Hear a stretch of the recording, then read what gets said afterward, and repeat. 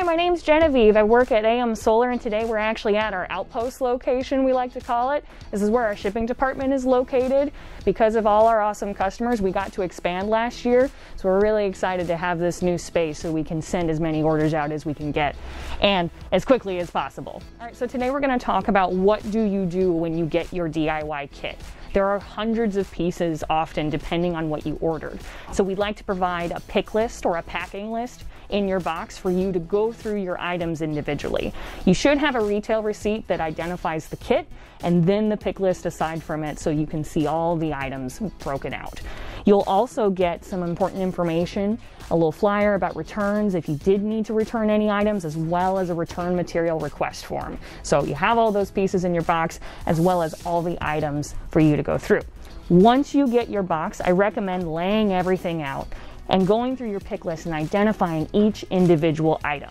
If you have a hard time figuring out which matches to which in the part number versus the actual part you're looking at, you can either use the website for reference. We have lots of photos on there. Or if you still can't find it, take a photo of what you have and you're not able to match and email info@amsolar.com. We'll be able to help you match it up. And if for some reason there is an item missing, we'll be able to send that item back out for you. So you're unpacking your kit, you will see the different kits broken out into different baggies. For this example, you have the 94 VS BB100. It has your lugs and heat shrink, positive and negative corresponding. You'll have your cable all in one length. So in this example, we have a base kit and a couple of expansions.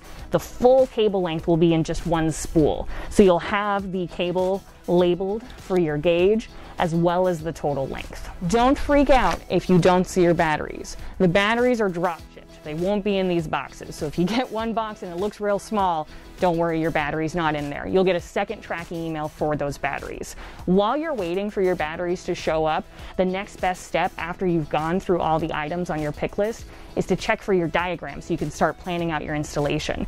You can search for your diagrams by finding your corresponding kit number and using the search bar on the website. If you know where the kit is on the website, they're also listed there. And we have a DIYers page where it has instructional videos on how to use tools, how to hook up different parts of the system, as well as programming for any of your components, BMB712, your MPPT charge controllers, all the fun stuff like that.